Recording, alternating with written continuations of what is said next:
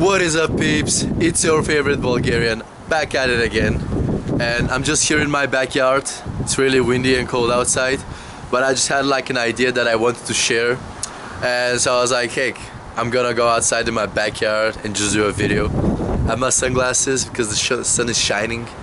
And you know, yeah, so what I want to talk about today is putting your core values and belief systems above all. So what that means is when you are interacting with someone, or you're going to do someone a favor, or let's say that you're eating healthy, yeah? And your friend is like, oh man, you know, have this steak that I cooked for you, or you know, have this burger that I cooked for you. What would be the polite thing to do is, of course, accept. You know, the person put time and effort. He or she has good intentions towards you. You know, he or she put good time and effort into cooking that burger or steak. But if your values, or if you're striving to eat more healthy, eating that burger doesn't really intertwine with your core values of eating healthy. So you have to do what? Reject the burger and be like, you know, thanks for making it me, man, but you know, I'm trying to be all healthy. I have my own regime, I have my own diet plan that I'm like trying to stick to, so you know, no thank you.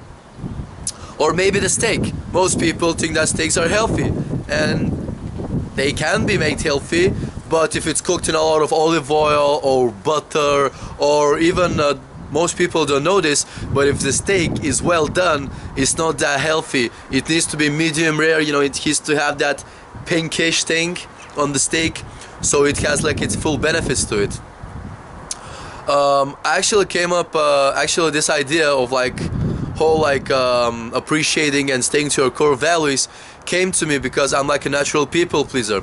So I have a hard time saying no to people. Recently, you know, it's like 2018 now, 3rd of January, I told myself that for 1 month I would be like spot on, perfect with my diet, with my self-development, with my social skills, etc, etc, and so on.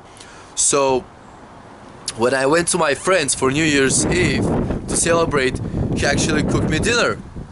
Yeah, he cooked me dinner, but he's Greek, and how he cooks is he puts a lot of olive oil, a lot of butter, even on the salad he puts a lot of oil, so everything is cooked with a lot of oil. And essentially it doesn't intertwine with my core values or my goal to eat healthy. But me, being a natural people pleaser, I'll fall into his frame, and you know, in order to please him and not to be rude, I ate what he cooked, and you know, it was quite tasty, but it wasn't the most healthy thing. To even like further build on that, in this past couple of like week and a half, I met this girl from my gym, and you know, my core values, like right now, you know, my goal is to read a lot of books, study for university, better myself, etc, etc. And I found that in order to so on please her, because she keeps texting me a lot, I keep replying back immediately, thinking that, you know, if I don't reply in like an hour when I finish the thing that I'm doing, she will get upset, she will like hate me, or you know, she won't be pleased to say. So what I ended up doing in a couple of occasions is just like staying on my phone and texting for hours on end, which doesn't quite do much. Because if you like really want to bond with a person, it's not the texting that does like all the thing. It's like the face-to-face communication, like the face-to-face interaction. So ultimately you should only text people when you're like setting up a meetup. But don't take this dogmatically. If you want to like text someone you haven't seen in a long time just to see how they're doing, you can, you know, do that. But if you have something important to do and someone texts you, don't like just leave everything and, you know, reply the text. That's being like reactive, yeah? And you should try to be more proactive. Building on this like reactive and proactive thing, I've also incorporated this one thing that I learned from a video that I watched on YouTube. I don't really remember what the video was about, but a guy gave an advice that goes like this. For 1 hour after waking up, he doesn't check his phone. He's not replying to messages. He's not, let's say, that watching videos.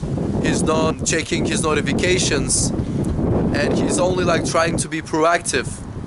And building up on that, My morning routine has become quite good in my opinion. It could be better, but for now it's something like this. I wake up and I've actually put like wake up on my morning routine because I have a hard time waking up from time to time. And I wake up, I brush my teeth, freshen up, etc. I try to drink a lot of water when I wake up, so it gets my whole like digestive system going on. I maybe do a couple of stretches, maybe do a bow, hashtag Elliot Hulse bioenergetics. If you don't know what the bow is, it basically is like stretching back and breathing. It kind of looks maybe weird on camera, but check it out. Elliot explains it like in depth. It's really cool. So I maybe do that, and then I pick up a book. I read for, let's say, that half an hour, and then I try to meditate for 10-15 minutes. And that's what I do every morning. I give myself 1 hour before I start my day, and I do all those things, and at the end I plan the important things that I have to do. Let's say that for today the important things are go to the gym, study for university, read a book, eat all my meals, meditate, etc. Continuing on the whole core beliefs and core systems is, don't be an asshole, you know, don't always think for yourself, compromise from time to time for people, but ask yourself, is this person going to appreciate that I have compromised my beliefs, that I have compromised my core values in order to maybe like strengthen the bond? And it should really go both ways, you know.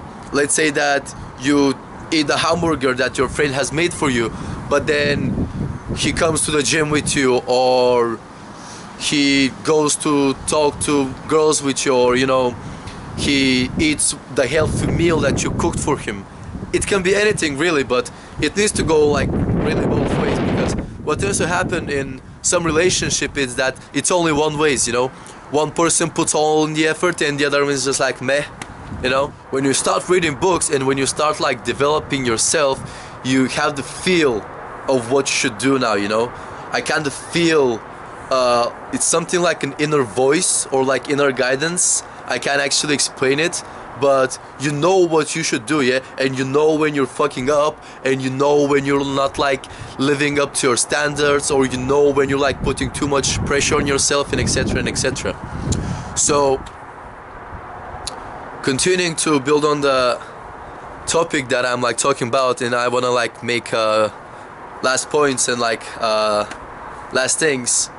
Ask yourself, everything that you do, yeah, or maybe not everything, don't put like too much pressure on yourself, but really like ask yourself, is this thing that I'm doing right now, or is this thing that is being asked from me, you know, from my friends and etc., or from my family even, correlate and intertwine with my beliefs and my goals?